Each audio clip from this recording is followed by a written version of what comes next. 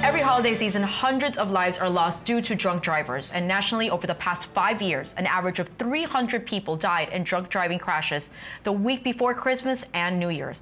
That's a lot of people and what's supposed to be a jolly time of year. So, Carlos, talk to us about all the safety campaigns that are out there right now to bring awareness to this.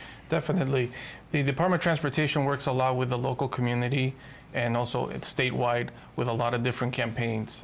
Impaired driving is no exception. Right. Right now we're probably starting that, actually since Halloween all the way to New Year's, is a big push on impaired driving awareness. Law enforcement will be cracking down on those that are, under the influence.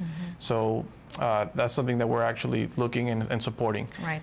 And I know that you do a lot of work with Miami Kids Magazine as well. Yes. So can you talk to us a little about your partnership and the importance of bringing information like this to the community? Certainly. Well, I'd like to thank publicly Carla for having us and for partnering with us. We just concluded a whole year of partnership with Miami Kids Magazine, and what that has allowed us is to connect with the community and show our safety messages with the different campaigns that we have.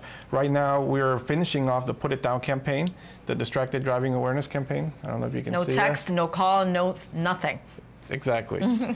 So we like to get out in the community, and the best way is with partnerships. We have partnerships with magazines, we have partnerships with hospitals, we have partnerships with law enforcement and other government agencies as well.